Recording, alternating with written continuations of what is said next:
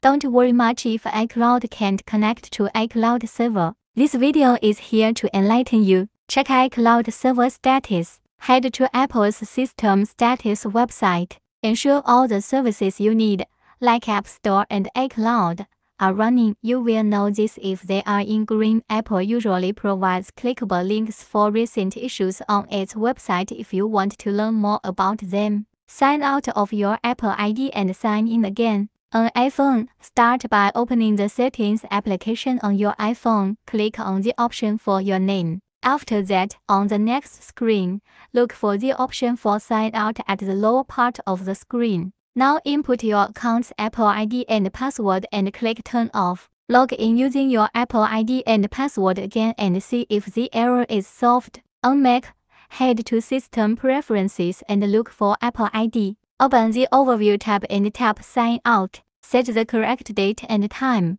On iPhone, open your iPhone's Settings application. Then go to General. Click Date Time, then toggle on the Set Automatically option. On Mac, go to System Preferences, then to Date Time. Tick the box for Set Date and Time automatically. Update software version. On iPhone, go to the Settings page and click on General. Below the General, you'll see various options. Choose Software Update. Click on it to show the available updates. Hit the Install Now to download the updates. On Mac, head to the Apple menu. You'll find option lists. Choose About this Mac. Now look for the Software Update option under the current macOS version. Check the available updates if you find any.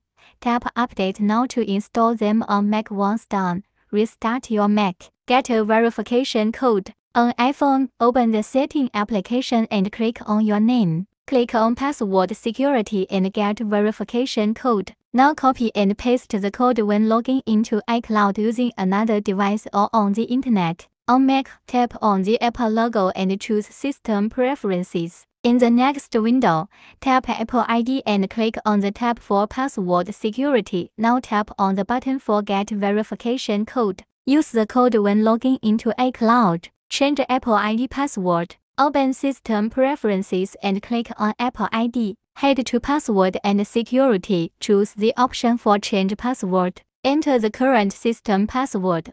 Type in your new password and confirm it. Once done, tap Change. Reset Network Settings. Click on the Settings application and choose General. Hit the Transfer, Reset iPhone option. Click on Reset. Click Reset Network Settings from the pop-up window and confirm this action.